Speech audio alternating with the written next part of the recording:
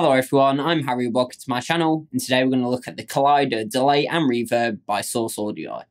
So before we get started, if you like this demo at any point, please leave a like, comment and subscribe, and hit the little bell notification for me as well. It really does help me out a lot, and that way you won't miss out on any of my future uploads. There's going to be gear affiliate links down in the description to the Collider and every piece of gear I used in this video and to record my videos. These do help support the channel out further, so I'd really appreciate if you go and check them out. So for the Collider Source Audio, I've got all the fan favourite delay and reverbs from their Nemesis and Venturous pedals and packed it into one unit. Now this is a dual processor pedal, so each side has its own processor. So it's like two high-powered pedals in one. As you can see, there's a bunch of different algorithms on the front. So on the reverb side, we have a room reverb that captures the ambient reverberations of a real room / acoustic space, which can go from warm and intimate household rooms to a larger theatre-sized space. We have a hall reverb that is actually modelled after the lush sounds of a studio rack unit from the 80s. The hall engine is distinguished by its highly diffused tones and glorious blooming characteristics. We have a spring reverb, which is actually their true spring reverb algorithm that they had a separate pedal for as well. And Source Audio's chief scientists worked long and hard to perfectly capture the sweet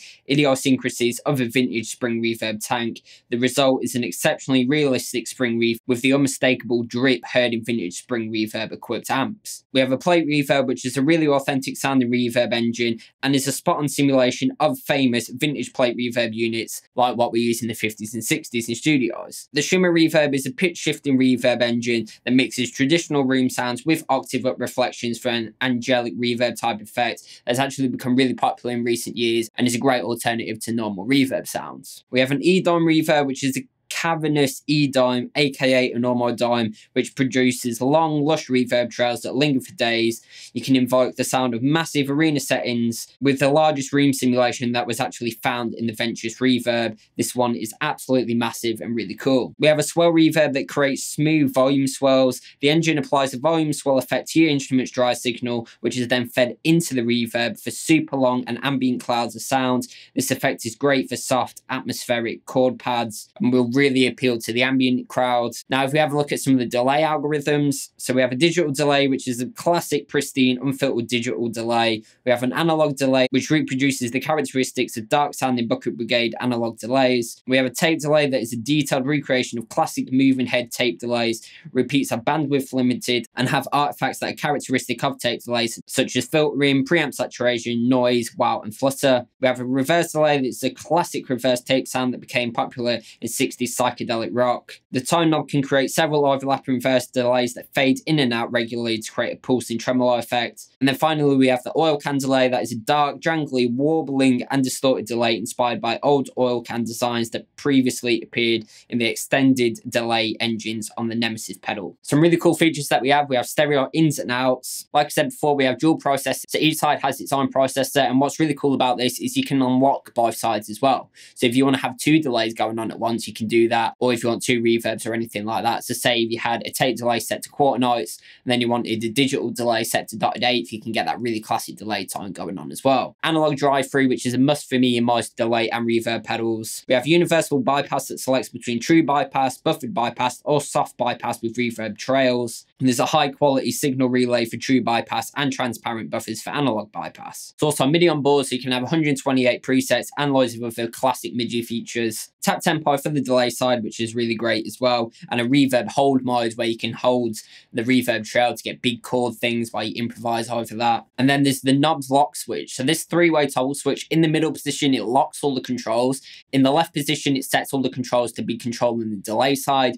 and then in the right position it sets all the controls to be controlling the reverb side. There's also expression control and this cool little thing where it has an LED in the top right, and if you're on a preset and you want to find out where the knob position was, you slowly move the knob and it will blink when you get to that point, which is a really nice feature to get all your controls into the preset that you're on and then tweak from there. As you can see, we have 4 presets on the front of the pedal, which can actually be extended by up to 128. We can also connect the Neuro editor to really deep dive into it and look at all the different features on board.